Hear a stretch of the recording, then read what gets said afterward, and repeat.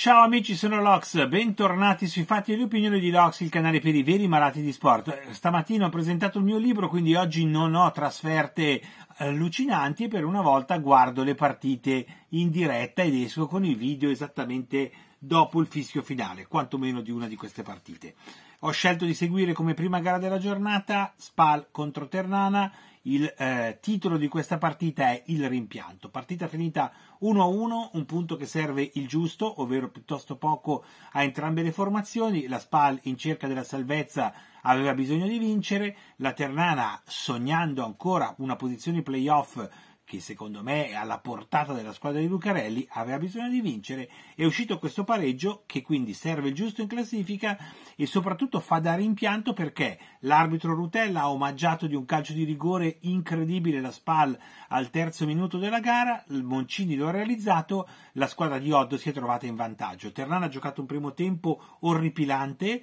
lento, svogliato, senza riuscire a essere pericolosa. La Spal non ne ha approfittato, ha avuto forse solo una chance con Fetfazidis che ha sparato alto una giocata dalla sinistra, per il resto una Spal che ha un po' più controllato il gioco, la Ternana veramente involuta, una manovra, un Cassata che ha giocato l'esatto opposto della splendida partita che ha giocato contro il Bari, un Koulibaly al replay, davanti Falletti il fratello scarso del Falletti che conosciamo. Sembrava una partita veramente che poteva essere nelle mani della Spal, però a me ricordava invece anche molto certe partite della Ternana, tipo quella di Parma, tipo quella del Benevento dello scorso anno, quando la squadra dorme un po' nel primo tempo ed esce nel secondo tempo. E così è stato, perché nella ripresa Favilli è entrato al posto di Cassata, Lucarelli ci ha messo del suo, sono sicuro che negli spogliatoi saranno volate un po' di parole, sicuramente avrà un po' stimolato, diciamo, i giocatori, e nel secondo tempo la Ternana ha dominato la partita con mischie britanniche nell'area della Spal che ha smesso completamente di giocare, soprattutto poi da quando sono usciti i due migliori in campo, ovvero Maestro e Fetfazidis. Maestro si è fatto male, Fetfazidis credo sia una scelta tecnica folle da parte di Oddo. Usciti loro, il buio è calato sulla Spal, tra l'altro poi con Peda sono passati anche al terzo centrale, e proprio col terzo centrale, con la Ternana che ormai nel finale aveva messo anche la doppia punta inserendo Donnarumma a fianco di Favilli, che ha cambiato tutto, da come solo avere un bomber, un attaccante vero nell'area di rigore, ha messo subito in difficoltà, in pressione la Spal. I dati di fine gara parlano di 20 tiri della Ternana contro 7 della Spal, 5-1 nello specchio per la Ternana, parlano di 15 calci d'angolo a 3 per la Ternana, di cui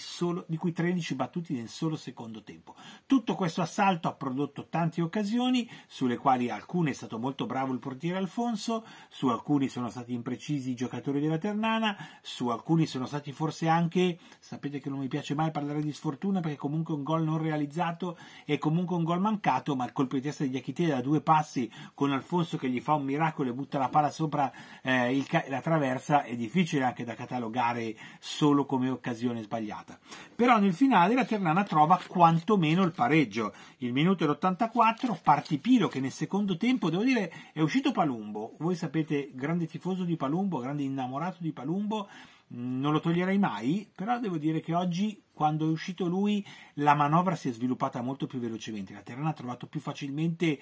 agio e gioco. Capanni è un giocatore che sicuramente merita qualche minuto in più, perché quando entra dà sempre inventiva, dà sempre brio sulla fascia, si accentra, tira, è competitivo, è un giocatore veramente bravo, credo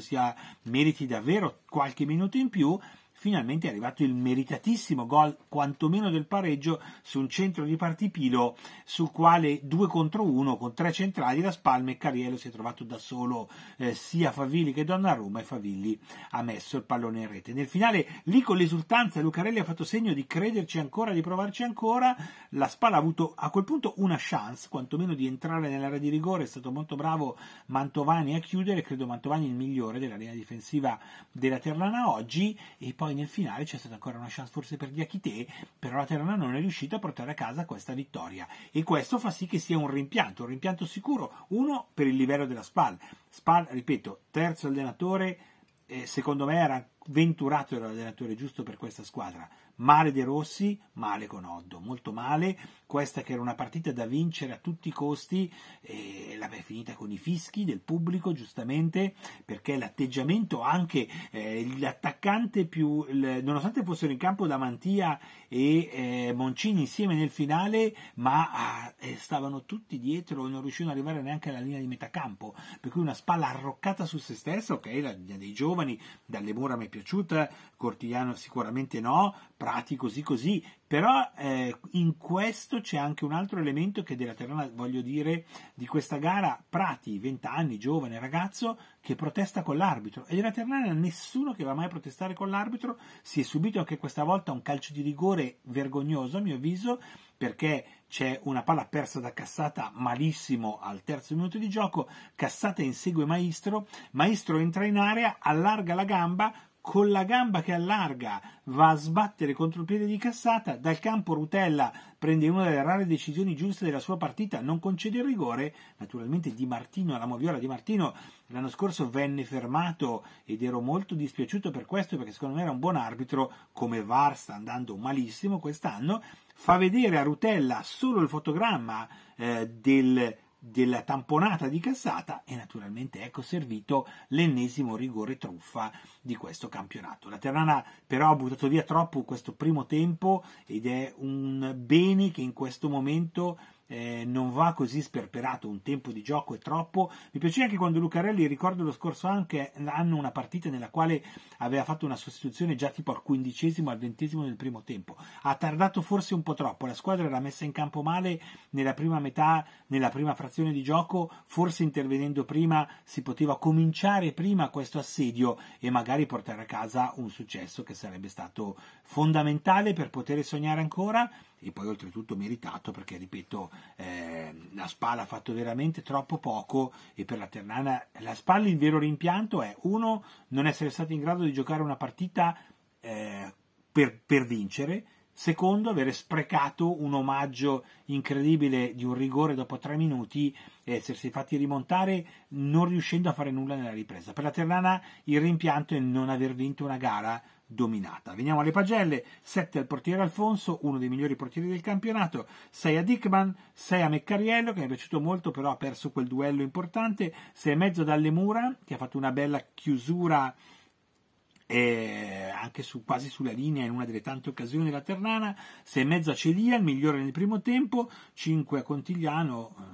5,5 a Prati, 5,5 a Nangolan, 6,5 che ha protestato tutta la partita, nervosissimo con l'arbitro Rutella, non ho capito sinceramente il perché, 6,5 a Maestro e Fezfazzidis, 6,5 a Moncini, 5 a Oddo, a mio avviso il peggiore di questi 3 allenatori della Spal. Per quanto riguarda la Ternana, 6 a Narilli, 7 di Achité, il migliore, l'unico da salvare nel primo tempo anche, 6,5 a Sorensen, 7 a Mantovani, tante belle chiusure nel primo tempo, mi dispiace ma è 4 sia a Cassata che a Koulibaly, che oggi hanno giocato malissimo, 6,5 di Tacchio che ha salvato un po' la baracca, soprattutto anche lui un po' nel primo tempo, 6,5 a Corrado, 5 a Palumbo, 5,5 a Falletti, malissimo nel primo tempo, meglio nella ripresa, 6,5 a Partipilo. I subentrati 7 a Favilli, 7 a Capanni e 6,5 a Proietti, che è un giocatore che secondo me qualche minuto in più lo meriterebbe. 4 a Rutella, ha buttato via la partita al terzo minuto, tutto quello che ha fatto dopo è stato mediocre